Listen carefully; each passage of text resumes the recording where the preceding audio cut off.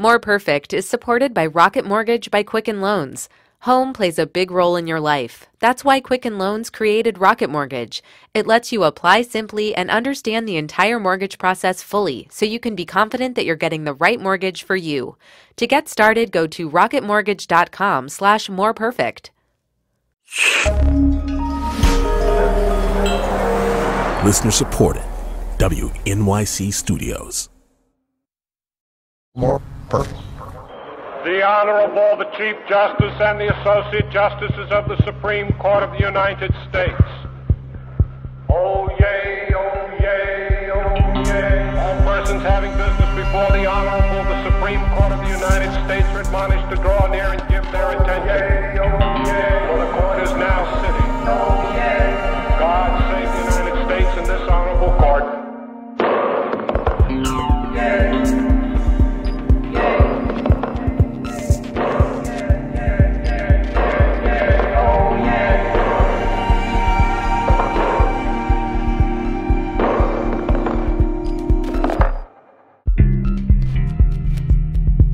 All right, let's do it. Yep.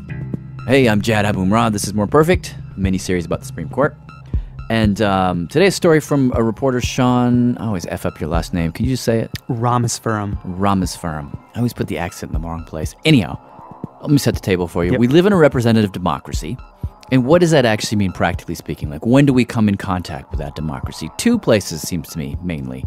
One, when we vote, right? Yeah. Are you asking me? Yeah. I was deep in thought.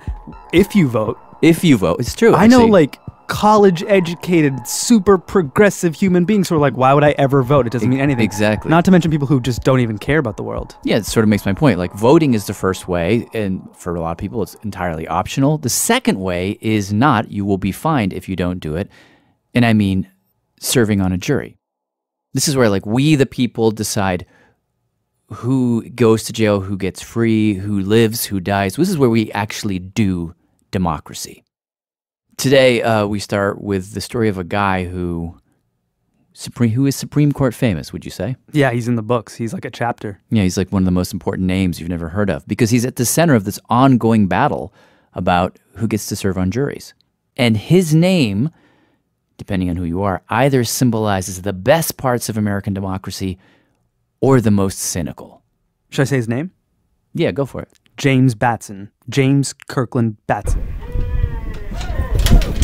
Hey, hello. James? Yeah. Sean? I went to his house in Louisville. Tell me your full name and tell me where you're from and that bit. James Batson, Louisville, Kentucky. James Batson, his name just kept coming up over and over again when I was looking through the history of jury selection in America, so I called him up. And I was like, hey, I'm this radio reporter in New York City, and I'm really interested in your case because there's this other case before the court right now.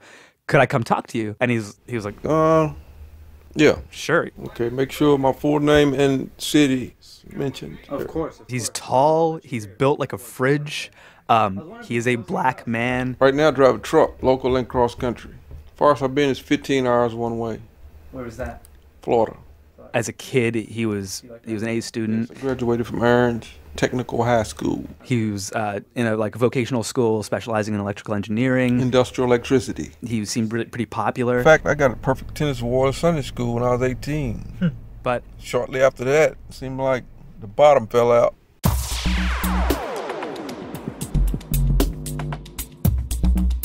So James Batson grew up in the West End of Louisville in the 1970s, and the West End was super rough. The people selling dope, prostitution, just everything had to do with fast money. And at a young age, fast money was like the American dream. I mean, it's pretty hard when a lot of people around you got nice things, and they got them because they're doing something illegal, and you keep coming up with rabbit ears. You shaking your head like you know what rabbit ears are. What are rabbit ears? You pull both of your pockets out, and ain't nothing in neither one of them.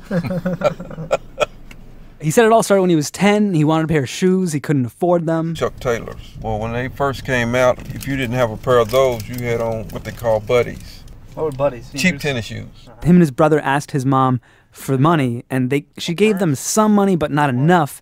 So to make up the difference, they went out and they stole people's empty soda bottles and turned them in for, like, the deposits. 3 cents or a nickel a piece. stole enough pop bottles to get Chuck Taylors.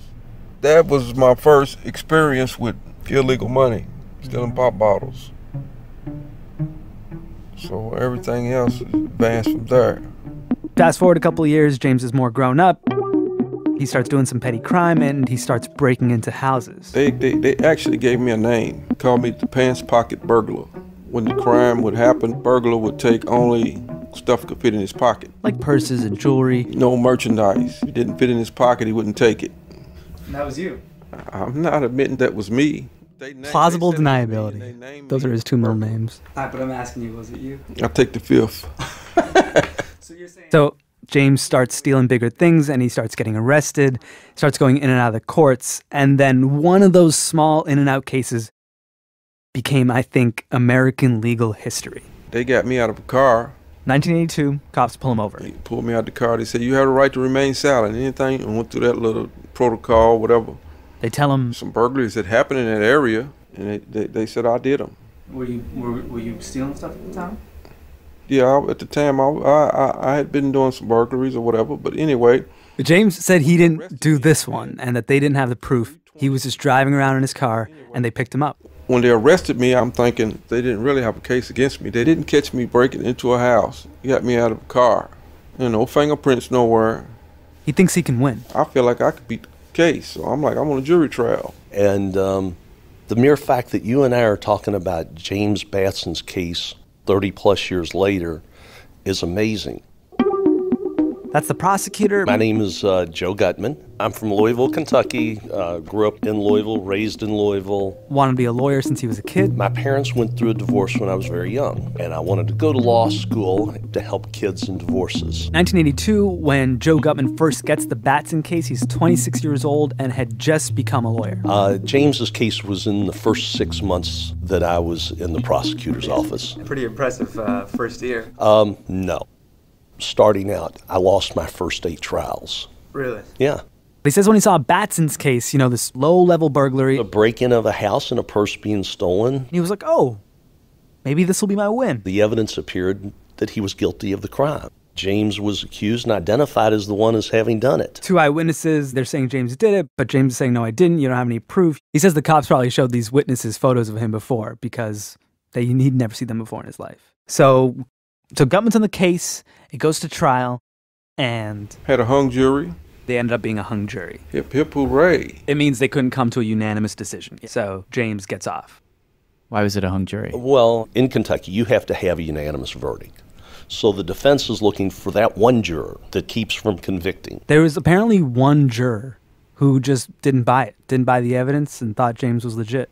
It was a black woman. One black lady came to visit me after the jury was over. She said, I really, really don't think you're guilty. The rest of the jury was trying to make me say that you was guilty, and I was saying not guilty. So it ended up being a hung jury. I was disappointed. At that point, I was having second thoughts about, is this the right career for me? So Joe Gutmann, he says, I'm going to try this case one more time. It was pretty close to guilty. I had this one juror who hung it up. So let me do it one more time. And he does something this time a little differently. Just to set it up, as you know, when you get a jury summons, you go in, you're on a jury pool, and at the beginning of a trial... All rise, court now session. Potential jurors, please stand and raise your right hands. You have jury selection. You and each of you do solemnly swear or affirm that you will true answers make to such questions as may be asked you, touching your qualifications. That's where both sides, the prosecution, the defense, sometimes the judge, they get jurors into a room and they start asking lots of questions. Is there anyone here who's been the victim of a crime? Have any of you had family members that have been victims of crime? Okay, I saw a couple of hands. They start interviewing jurors. Do you have any opinions one way or the other about the criminal justice system in general? To figure out which jurors do we want. Do you have any kids? I do. Are you a member or are you involved in any organizations? I'm a member of a church. Which jurors do we want to get rid of? And that's the more important part of this process. Which jurors do we want to toss off this jury pool? Were you ever in the military? No. So what are the rules to get rid of jurors? There's two ways to get rid of jurors to get down to that group of 12 in this case.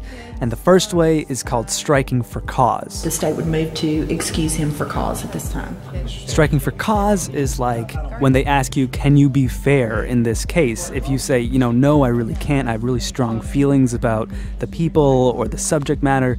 That's a strike for cause. Or it's like, hey, that lady who's sitting in the chair, the defendant, that's my cousin. We grew up together. Oh, like conflict of interest. Blatant conflict of interest. That's my boss. We go out every Saturday for brunch, whatever it is. You're too close to this. You can't be fair. Got it. So that one's cause. That's pretty much common sense. It makes sense to everyone. But the second way is the heart of this whole matter, this whole story. It's called a peremptory challenge. Preemptory or not peremptory? Peremptory. That's a word? Depending on how you punch it into Google, it'll be like, that's a typo, son. What does it mean? What does peremptory mean? A peremptory challenge means you get a certain number of strikes just to get rid of people you think might not be fair to you, but you can really use them any way you want. And with these strikes, you don't have to give any reason. Wow. And how many of these do you get? So it varies from state to state. In some states, it's 20. In other states, it's 4. In Kentucky, then and now, each side gets 8 jurors that they just get to put the X on and say, you're not going to sit on this trial hook or crook. And they don't have to explain themselves at all? They don't have to explain anything. And this isn't just some weird legal rule we made up like 20 years ago. This is something that has been around. It's older than America. It goes back to England in the 11th, 12th century. And before that, some say it goes back to like 104 BC Roman times. Really? Really. And the idea is, I feel like the visualization is like a seesaw. Like, okay, we need to get to this perfect group of 12 people. And, there's going to be people who are biased to either side. So each side gets to eliminate people. You get 3, you get 3, you get 4, you get 4. And then we'll come to this balance in the jury of a group of people who are going to be fair. So if both sides are sort of trying to tilt it their way from either side, the thinking is it'll end up balanced. Yeah, and also the thinking was that this would give both sides more faith in the process and at the same time protect both sides from like the tyranny of a trial judge who has too much power. Gotcha, okay. And yeah, what happens in this case is the second trial begins. So take me to the moment of jury selection, which is, I imagine, early in the Yeah, that's the first thing that happens. So we'll set a scene for me. Well, the only people that were in the courtroom were some family members of Mr. Batson, his attorney, a detective, and me, and the jury. So the reason we're talking about this case and Joe Gutmann and James Batson is because the next thing that happens is Joe Gutmann gets up there, he scans the jury pool, and at this point he says there were 13 people left, 4 that were black, 9 that were white, and he uses his peremptory challenges to strike off 1, 2, 3, 4 black jurors. They're all gone, leaving an all-white jury. Do you remember striking 4 minority people off this jury? Well, I mean, I did. Do I specifically remember the reason for each? No, I don't. I asked Joe, was the reason because they were, in fact, black? No. I can say that they were not stricken because of race. And I remember specifically that one of the jurors lived in the neighborhood. He doesn't exactly remember what his reasons were for all 4 black jurors, but what's important for our story is to know that James Batson is sitting there in the room as all of this is happening. And I'm like, just completely, they struck all the blacks off the jury pool. It ain't right. And I told my lawyer, I said, you object to that, Lawyer says, why would I object? James said, because it's not fair. And he said, no, that's a long-standing rule. He's allowed to do that. And he can strike whoever he wants. Was your lawyer white or was he black? He was white. And was the judge white or black? He was white. And aside from those 4 people that had just been struck off the jury, everybody in the courtroom was white. So again, told my lawyer to object. And again, the lawyer says, he said, no, I told you, you can't object to this. I said, what do you mean you can't? You work for me, you do what I say, you object anyway. I don't care if it's a long-standing rule. Object. And he did. And it all came behind that one objection. This one tiny moment. Yeah. What happened is after the jury was selected, Doug Dow, James's attorney, said, Judge, I want to make an objection. We went up to the bench. He said, Your Honor, you can see there's an all-white jury. I would like for him to explain his strikes. But before I could get another word out of my mouth, Judge Ryan said, Mr. Gutmann does not have to explain his rights. It's not the law. Let's move on. Move on. So they moved on with an all-white jury. And I got found guilty. I got 20 years. For burglary? Yes. So Batson goes to prison. Danville, Kentucky. And he says his first move when he got there? Appeal immediately. And ultimately, his appeal ends up in the hands of this guy. David Niehaus, Jefferson County Public Defender's Office. And Niehaus decides to do something ambitious. What we did is we call it taking a tour of the jurisdictions. Washington, Oregon, California, Nevada, Idaho. He takes a legal road trip. So Niehaus and his team start looking at other states, looking at other regions to find out whether this is a problem elsewhere. Is this just something limited to the South, or is it something else? You mean like are people in other places doing what Joe Gutmann did and using peremptories to kick black people off of juries? Right. And what he found is that this was happening Wisconsin, Illinois, Michigan, Indiana, Kentucky, Ohio. pretty much everywhere. So they filed an appeal, which worked its way up through the courts, and in December 1985... Thank you, gentlemen. The case is submitted. We'll hear arguments next in Batson against Kentucky. The case arrives at the Supreme Court of the United States. I get a call one day from the Associated Press. That's Joe Gutmann?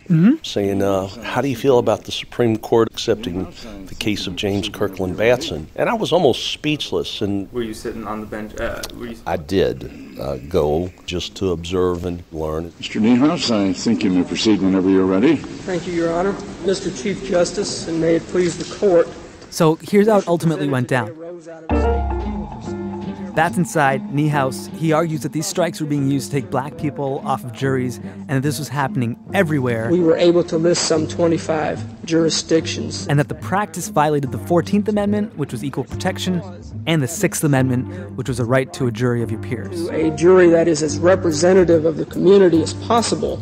So if Louisville is like 17% black, the jury should probably be about 17% black. And the prosecutor shouldn't just be allowed to skew that without having to give a reason. First of all, Kentucky's response? To require an explanation of peremptory challenges would destroy, we believe, the historical nature and function of the device itself. So Kentucky's saying we shouldn't have to justify these strikes. The court has told us that again and again. It has always been unfettered and uncontrolled by the court, unexplained. And this practice goes back centuries, and yes, there may be some abuses, but this is a tool that lawyers need. Thank you, gentlemen. The case is submitted.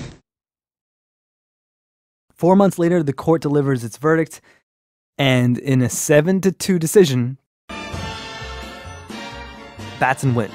The court found that the prosecutor's actions for sure violated the 14th Amendment. They said racial discrimination of any kind in jury selection is not allowed. Cue Dan Rather. The High Court ruled today it is illegal. Totes illegal. Even on a peremptory challenge, it is illegal for a lawyer to reject a juror on the basis of race. James Batson's sentence was immediately vacated. How'd that feel? Kane, it's indescribable. If you in prison and you know your sentence is being taken away, I mean, that's a great feeling. And I still brag every now and then, and this conversation come up. I could just be hanging out, playing chess. Oh, I got a law in the law books, Batson rule. And that was the biggest deal of all this. The headline, there was this new rule. Batson rule. The Batson rule. Named after him. Justices put new limits on what is called peremptory challenge. The Batson rule. The Batson rule is this echo of what James did in court that day.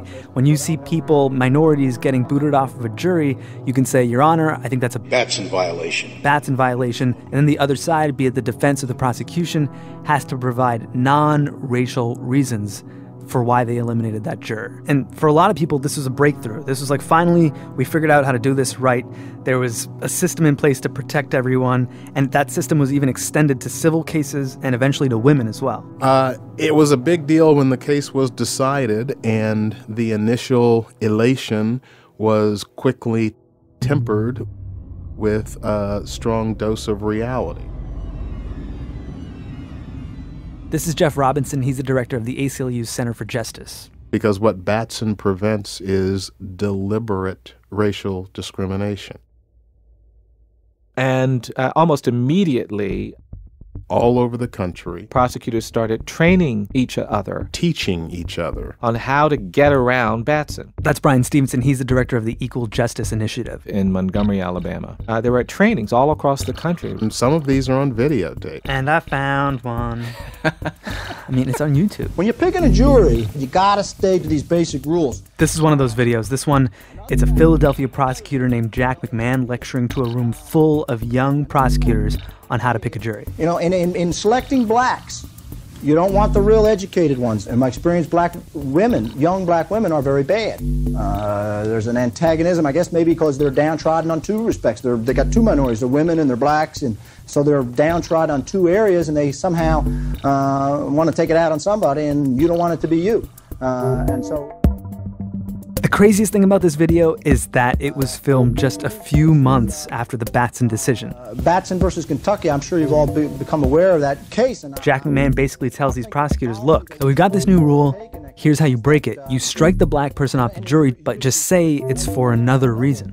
Because that's what Batson requires, is a racially neutral reason. My advice would be in that situation is, when you do have a black jury, you question them at length, and on this little sheet that you have, mark something down that you can articulate later time if something happens.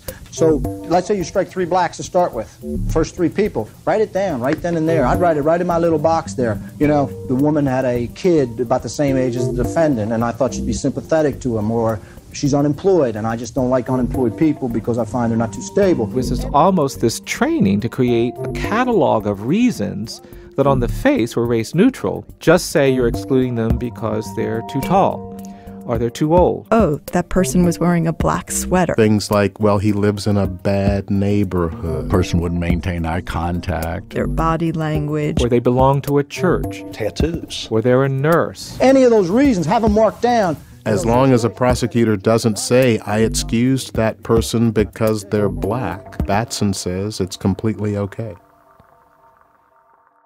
I was actually working on a case. This is lawyer Brian Stevenson again. My office at the time was called the Southern Prisoners Defense Committee. This was when I was in Atlanta, Georgia, before I moved to Alabama. And when was this? This was 1986. And we were defending someone down in Swainsboro, Georgia, a guy by the name of Gamble. And the Batson decision came down. And objections were made when the prosecutor used his peremptory strikes to exclude all of the African Americans. And we said, oh, wait a minute, Your Honor, there's a new decision, Batson versus Kentucky, which means that the prosecutor can't do this. And the court said, well, I've read Batson. What this means is that the prosecutor has to give race-neutral reasons. And so the prosecutor says, I've got my race-neutral reasons. He said, well, I struck this woman because she looks just like the defendant. The defendant was an African-American man. Wow. We said, wait a minute, what is that? No, she does. And the judge said, oh, I see that. He said, I struck this. The judge said, I see that? Oh, yes, he did. What? The prosecutor said, I struck this man because he lives in South Swainsboro, and that's where the defendant lives. And we, of course, were saying, look, all the black people live in South Swainsboro, all the white people. That's not a race-neutral reason. And the judge said, no, that is a race-neutral reason. He said, I struck one person because this man was in the military, and he was discharged after 5 years in the military. And in my experience, Your Honor, you only get discharged honorably after an even number of years. Well, the juror was put back on the stand. We said, well, were you discharged from the military honorably? Yes, I was. I was actually decorated. I got this medal. I got this award. I've got these things. Well, I still accept the prosecutor's reading for excluding that person. Oh, no. My favorite was the prosecutor said... None of those were your favorite. Oh, no, This it gets is better. insane. It gets This better. is insane. The prosecutor said, I struck this man because he testified that he was a Mason. And he said, Your Honor, I just don't want anybody who's a member of a Masonic lodge on my jury. They have their own codes, their own rituals, their own culture. I don't want that. And the juror was put back on the stand. We asked the juror, are you a member of a Masonic lodge? And the juror said, no, I'm not. He said, I'm a brick mason. And the judge says, I still know what you mean. I'll let you exclude that person. Oh, my God. Right? And so almost from the very beginning, there was this cynicism, this game playing. I used to tell people, Batson's not going to eliminate racial bias in jury selection, but it will make the jury selection process a lot more entertaining. Y'all should come to court and just watch the show. So you could argue that not only did Batson not change anything, but Batson made things worse. As one lawyer, Stephen Bright, put it to me, I think what Batson is basically a set of procedures to sort of legitimize and cover up the race discrimination that's going on. You had this smelly, putrid problem of racial discrimination in jury selection, and instead of tossing it out, we just sprayed Febreze all over it. You just kind of perfumed it vaguely. Cheap cologne, it's still there. It's just vaguely hidden. Yeah. And now with the Batson rule, if you think the prosecution or the defense is striking people off because of race, you have to call them out, and then you have to somehow try and prove that the reason they're providing is a lie. And that's really, really difficult to do. Since 1986, for example, in the state of Washington, there have been probably 47, 48 challenges on Batson issues where people have been convicted and they've said, wait a minute, the prosecutors were excusing people of color from the jury because they were people of color. Out of those 46 to 50 challenges, there's been one reversal. The state of Tennessee has not reversed a single case under Batson in the 30 years since the Batson decision came down. As a result, he says there's still many counties in America where the diversity of the jury has not increased very much at all. So, for example, in one Louisiana parish, they looked at felony cases over an 8-year period and found that nearly half the black jurors were struck. In Houston County, Alabama, over a 5-year period, the data established that 80% of the African Americans qualified for jury service were struck. 80%? 80%, and that's in death penalty cases. So, I mean, if you think about that, like a big percentage of the time, these are lawyers who are going around the Batson rule, going around the law, going around the Constitution to get these all-white juries who are then oftentimes putting black men to death. And that reminds you of some pretty dark history. Yeah, wow. Super basic question. Yeah.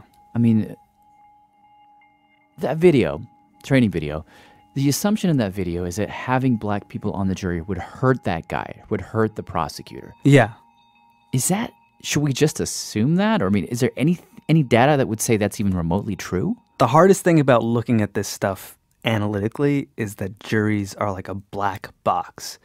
They don't let journalists and academics in often to study what's going on. Mm-hmm. The jury's kind of sacred that way. Yeah. But the few times we've gotten data, like there's this group called the Capital Jury Project that looks at data specifically in capital cases because that's where this stuff ends up being life or death.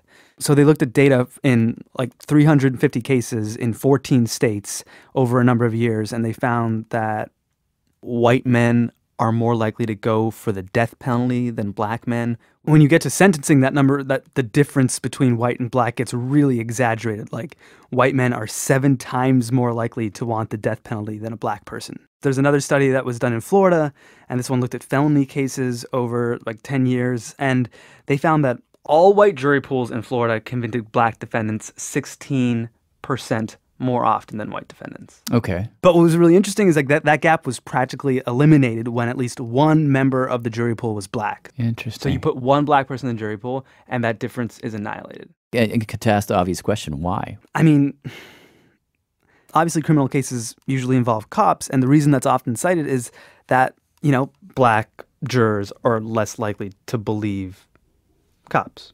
Yeah. Black jurors are more likely to insert some sense of suspicion into the state's or the Commonwealth or whatever's testimony. Yeah. And almost everyone I talked to gave me a version of this, that you know, when you have black people on a jury, they deliberate more, and that black people are less likely to trust law enforcement, especially Jack McMahon, who was the guy we heard from in that video. Well, listen, anybody who knows me knows I am about the anti-racist person that you could ever imagine. I'm a stone-cold liberal to the nth degree, but I was talking about practicalities of picking a jury back then, and I still stand by that. I mean, if you're a prosecutor, all right, let me ask you this question, and you're trying a drug case, so to speak, and the defendant is going to claim that the cops are lying, okay, and you're the prosecutor now.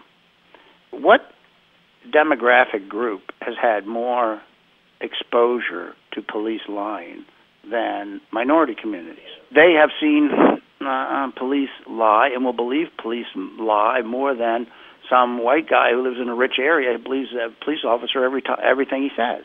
And so as a prosecutor, you're trying to win the case, and that person's not going to be a person that's going to be more questioning of your witnesses, and you're given the opportunity through peremptory challenges to strike them. Why wouldn't you? You'd be a fool not to. Well, I guess I see the argument that, you use your peremptory challenges to get the best jury you can to win. Right. But doesn't eliminating a black juror because you believe they might have certain biases against a police officer versus a white juror in some way violate the Equal Protection Clause of the 14th Amendment? No, I don't think so. Not at all, because it's not because of the color of their skin. It's because of their demographics and who they've dealt with. It's a societal demographic concept. It's just a fact of life. It's just like. But I think those facts of life and those societal demographical concepts all stem from the color of their skin. Well, that may be a deeper issue that we can't deal with in jury selection. You're right, but the reality is that that's what the situation is. So you're saying that if you're the prosecutor, you should say, oh, well, this guy will probably be worse for me. He probably believes those cops are lying, but I'm going to take him because I want to uphold the. Come on. I mean, that's just not realistic. There isn't a prosecutor in the country that would do that. Say, well, I want to show my altruism, and I'm going to keep this guy on my jury who may disbelieve my essential witnesses because I want to be altruistic. I mean, come on. That's just not the way life is.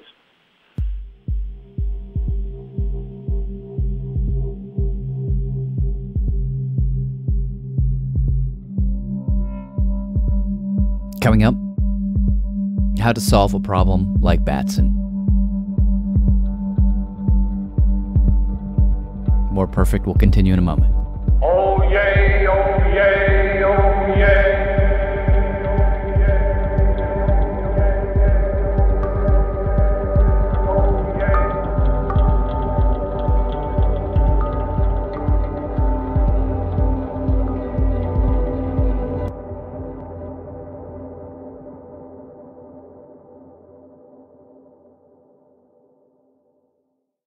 More Perfect is supported by Rocket Mortgage by Quicken Loans. Chances are you're confident when it comes to your work, your hobbies, and your life. Rocket Mortgage gives you that same level of confidence when it comes to buying a home or refinancing your existing home loan. Rocket Mortgage is simple, allowing you to fully understand all the details and be confident you're getting the right mortgage for you. To get started, go to rocketmortgage.com/moreperfect. Equal housing lender, licensed in all 50 states. NMLSconsumeraccess.org number 3030. This is More Perfect, miniseries about the Supreme Court. I'm Jad Abumrad. I'm Sean Rameswaram. Let's just for a second explain how we got into this whole morass about racial bias in jury selection. I think we should. It's because of a case that was in front of the Supreme Court this term. Yep. We'll hear argument first this morning in case 148349, Foster versus Chapman. So, basic facts, this is a murder case in Georgia. A younger black man kills an elderly white woman. The prosecutors dismiss a bunch of black jurors, and the defense, having this new Batson rule, says, hold up, can't do that. And the prosecutors give these race-neutral reasons, and the judge says, that looks good to me. And then years later, something sort of incredible happens through like one of those Freedom of Information Act type things. The defense actually gets to see the notes the prosecution had during the trial, the notes they kept during jury selection. This is one of those rare times when we pull back the curtain and we find out what the prosecutors were doing. This is lawyer Stephen Bright. He actually argued the Foster case in front of the Supreme Court late last year. And he says what you saw in these notes was that the prosecution, they literally wrote a little B next to the name of each and every black juror. B1, B2, B3. Highlighting all the blacks and green on the list of all the people summoned for jury duty. It's like racial discrimination is really hard to prove. This is actual physical proof in a file in the state. Like, this is the smoking gun we've been waiting for. So how did the prosecution argue this in front of the Supreme Court? Prosecution was like, you know what? Actually, once the notes were found, they said, We were just writing those Bs because we wanted to make sure we noticed the black jurors. We wanted to keep track of them. The reasonable explanation in this case is 4 months prior to trial, defense counsel files a motion and says, the strike of any black juror, we're filing a Batson challenge. That's the lawyer representing Georgia, Beth Burton, and she's saying, of course we're going to notice race. This is the post-Batson world, and we're going to note race, and we're going to write it down. I would be more surprised, quite frankly, if there wasn't some sort of highlighting or... In other words, the argument you're making here is that the reason he highlighted all the black jurors in green. He being the original prosecutor. And said black, what about the black jurors, and did all these different things, was because he was preparing a defense in case of a Batson challenge. Correct. All right. That's Justice Breyer asking, well, why didn't you make that argument like when the case was actually happening years and years ago? And it was several years. Yes. It was not. And that's so if that had been his real reason, well, isn't it a little surprising that he never thought of it or didn't tell anybody until you raised this argument in your main brief? And I would say that's on state habeas counsel. So the good news is that in a 7-1 decision, the Supreme Court agreed that this prosecutor's reasons were utterly ridiculous. Well, isn't this I'm just going to ask you, isn't this as clear a Batson violation as a court is ever going to see? That's Justice Kagan. I don't think it is. And the bad news is that this case was in front of the Supreme Court at all. It had to get appealed up to the highest court in the land before someone said, oh yeah, that's a Batson violation. That's how hard it is. Yeah. And the Supreme Court, though it made a forceful decision, 7 out of 8, they didn't make a new rule. They said, this isn't how it works. They didn't Try again. offer up a Batson 2.0, or they didn't double down or throw it out or do some new rule? No. They said this is really wrong, but they didn't go as far to say, well, clearly this doesn't work. So we still got Batson. Yeah, still got Batson. So, okay, if we want diverse juries and we know that Batson doesn't really work, what do we do? So I asked everyone I talked to that question and got a lot of different answers, but this was the obvious one. And Nancy Martyr, who's a professor of law, IIT, Chicago-Kent College of Law, starts us off. What I'd like the court to do is eliminate peremptory challenges. It's a no-brainer. Again, that's Stephen Bright. He's a lawyer. We have to.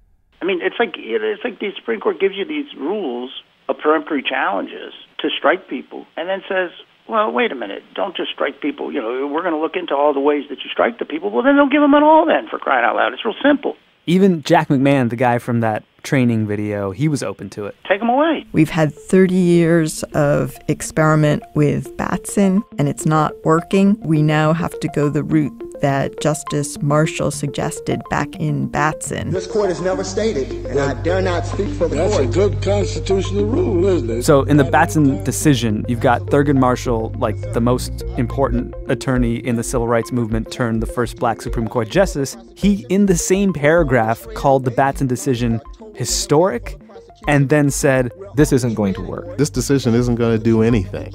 He was basically a fortune teller. He said both those things in the same breath? In one paragraph, he started out going, this decision today, historic. By the end of the paragraph, you're never going to fix this until you get rid of peremptory challenges. What about denying peremptories to both sides? Just do away with peremptory strikes. Would that violate the Constitution? If both sides could exercise peremptory challenges? If both sides are denied peremptory challenges. No, sir, it would not violate the Constitution. Be perfectly all right. He said, as long as you have peremptory challenges, you will have discrimination. But what's surprising most in reporting this story is that, like, I talked to people on the left side of the criminal justice system, on the right side of the criminal justice system, ACLU types, law professors, academics, conservative prosecutors, all of these people, when you say, guys, we got to get rid of peremptory challenges, right? Almost every single one will say, No. It's kind of that's a crucially important tool. We need them. It is crucially important. You know, it's an easy solution. Just get rid of peremptories. No, hell no. That's Ellie Mistal, our legal editor, law professor Sun Wolf from Santa Clara University, and lawyer David Niehaus again. And here's one of the arguments I heard. If you take these things away, all the decisions about striking jurors would be made by the judge on the question of whether the juror could be fair and impartial. And for that to work, you have to have a fair judge. And there are an awful lot of judges who aren't fair. Here's another argument I heard from Jeffrey Robinson from the ACLU. And this is based on my experience of 34 years in the criminal justice system. Jeff Robinson says if you can find some way to take race out of the equation, peremptories are super useful. And he told me about this one case. Very high-profile homicide case in the state of Washington. This case was incredibly complicated and also potentially involved a coerced confession by some undercover cops. And there's a police officer on the jury panel. He says, I can be fair. I know the police officers that investigated this case. I've worked with them before. I think they're really good people, but don't worry, I can be fair. Everything about his background was saying, I do not want this man to serve on this jury. But he was saying, I can be fair. I could not exclude him on a challenge for cause. Why not? Because he said he could be fair. The fact that he's a police officer doesn't mean he can't be fair. But isn't saying, I know some of these people involved in this case enough to get him dismissed for cause? It's enough to get more questioning, but how well do you know him? Not very well. So you're saying in that case, if you said, okay, Judge, I'd like to dismiss juror 17 for cause. For cause, the judge would say, there's not a record for cause. I don't think any judge in this country would dismiss that juror for cause. Wow. And so a peremptory challenge is important. So I've watched more jury selection videos on YouTube than any person ever should. And it's this amazing thing where you see these people, they're not necessarily used to being in a courtroom. They're certainly not used to being grilled in public by a bunch of people in suits. They get up there to the jury panel and they get asked these questions. Does everyone agree that bias doesn't have any place in the trial? Over and over again. Can you be fair and impartial? Yes, sir. You're like a blank slate. Yeah. You're just going to listen to the evidence. Can you do all that? Yes, I could. Okay. Nobody says no. Everyone feels like, yes, I can be fair. And this is the time to tell us. That's why we're asking you this. I'm thinking I could. Okay. I can be totally unbiased. And I think some of them believe that they can actually do this nearly impossible task, and others, they know they can't, but they might say yes anyway. Anyone who tries the case, believe me, knows that biased jurors come in. They don't reveal things. They lie about things. There's people that when you question them in a jury that you know they're lying to you. They're either trying to get on the jury or trying to get off the jury. Biased people are being allowed to serve. So any tool that can help reduce the number of biased jurors on jurors is essential to justice. So yeah, if you've got a really crappy outlook on jurors and humans, then maybe you need more peremptory challenges. But the way Jeffrey Robinson put it to me was that if you're using peremptory challenges the right way, it forces you to be like equal opportunity suspicious of like everyone. And that's the only way to be fair.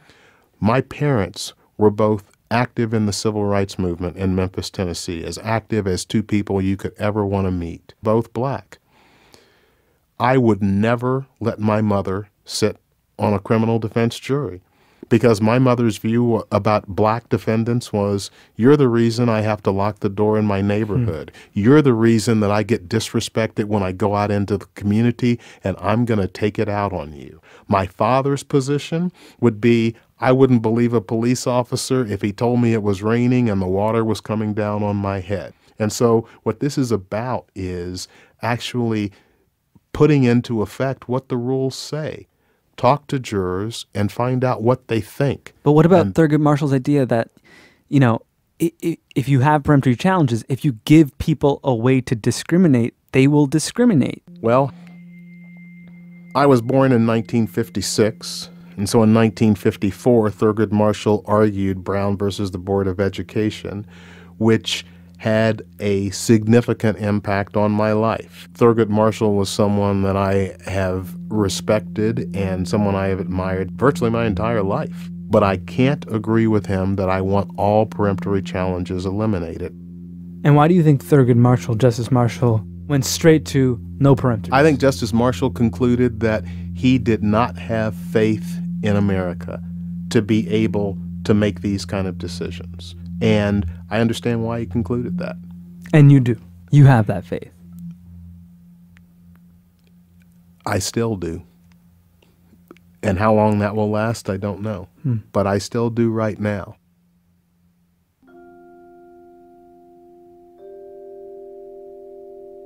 Robinson says that to give up on these peremptories is like giving up on who we might be one day because of who we are right now.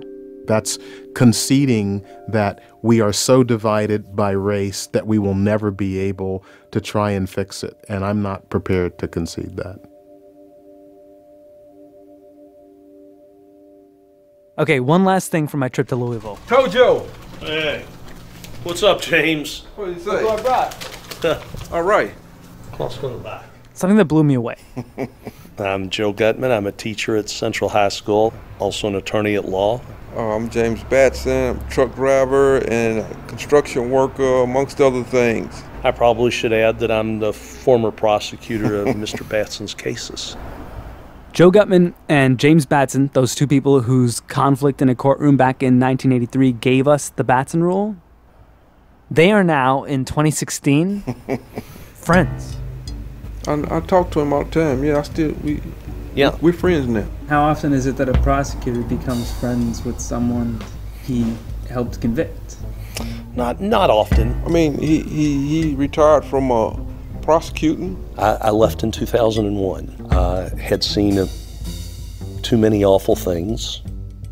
To make a long story short, it was time for me to do something else. Joe Gutmann retires from being a prosecutor and starts teaching at a high school in Louisville that's 80% black. We're opposing drug testing because we're on the student side. My name's Victoria Jackson. Okay.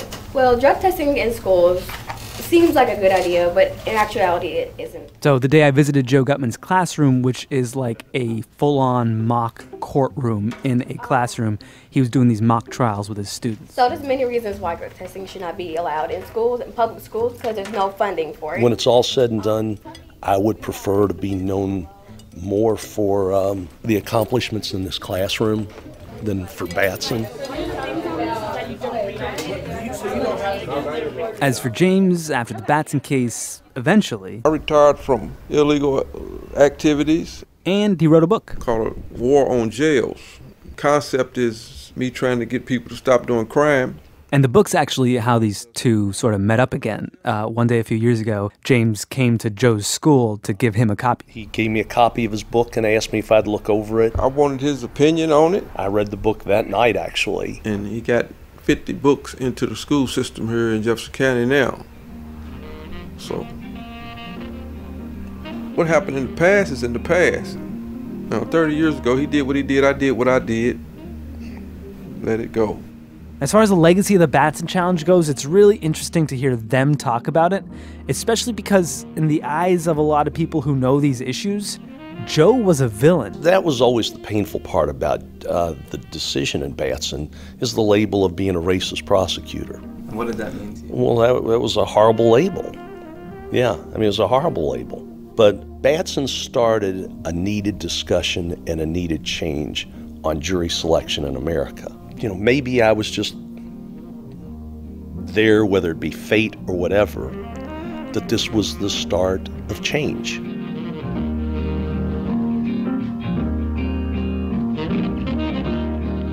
So, I mean, take it for what it's worth, but maybe if Robinson's right, we can look at all this and have a little tiny bit of hope.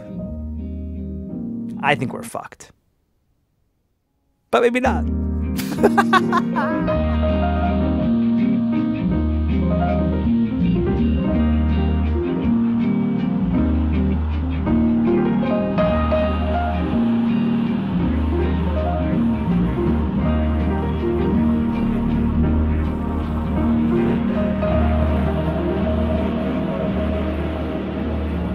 Sean Rameswaram.